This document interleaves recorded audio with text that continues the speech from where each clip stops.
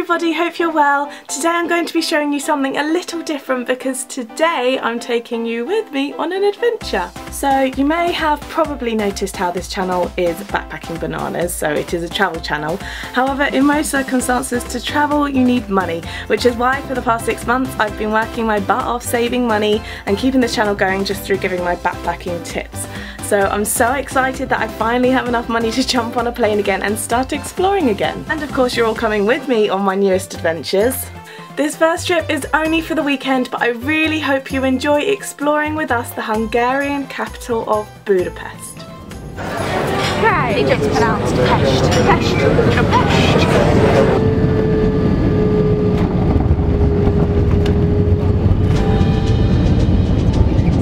So the first stop was Heroes Square. Hosok Ted in Hungarian for you. Thank you, Sheryl. That's no problem.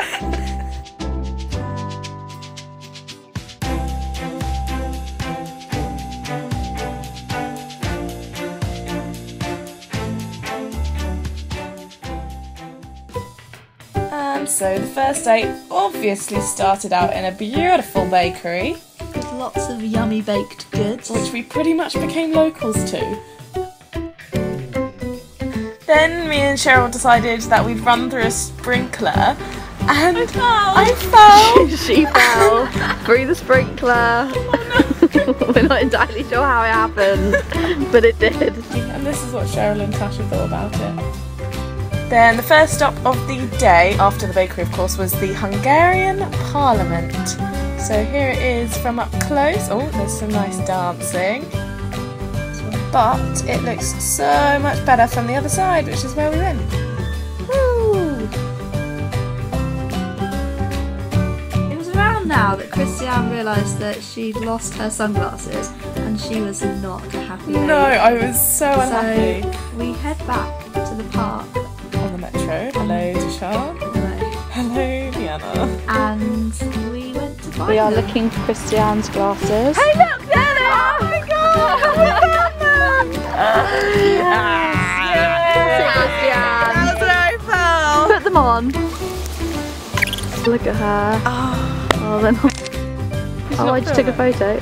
So after the happy time of finding my sunglasses, it was off to Vajdahunyad Castle in City Park.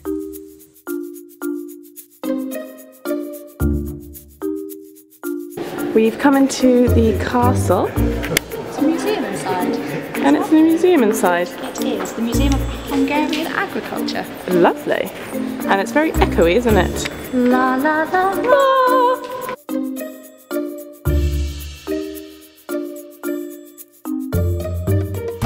Oh, what's around this corner? And even though it was a museum, there wasn't a lot going on. No.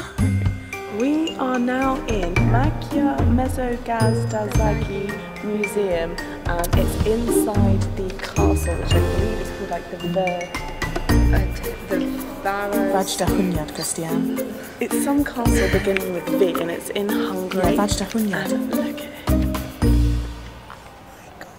It's amazing and I feel like I need to be quiet because everything that I say echoes really loud. It's awesome. It was awesome. I don't lie. Oh, that is a nice. Good walk. Nice walk. Good one, Jess.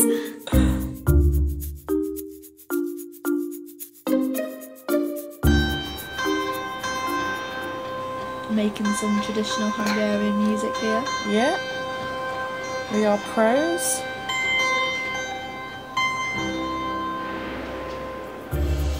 Good one, girls. That was really nice. And then we came out of the castle. Sheryl just standing there. I am.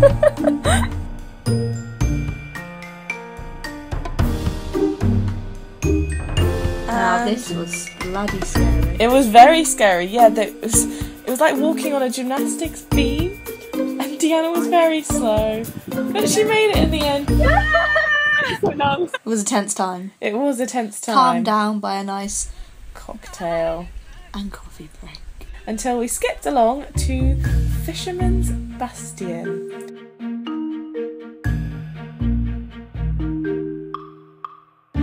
think this was my favourite place in Budapest. It was just absolutely stunning. Definitely recommend going here in the evening. We were there at sunset and it was just absolutely beautiful, and then you see Budapest light up and it's really cool. So cool. But you just have to dance. So what a fantastic end to the evening, but we were starving! So we had to run to go get food.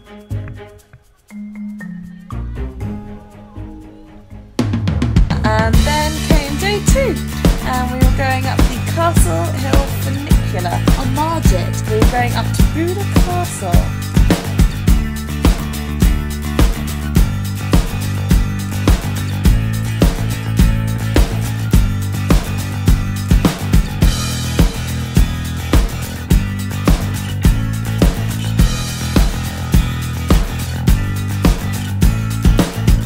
So Buda Castle was great, but we then thought, I wonder what's underneath this castle.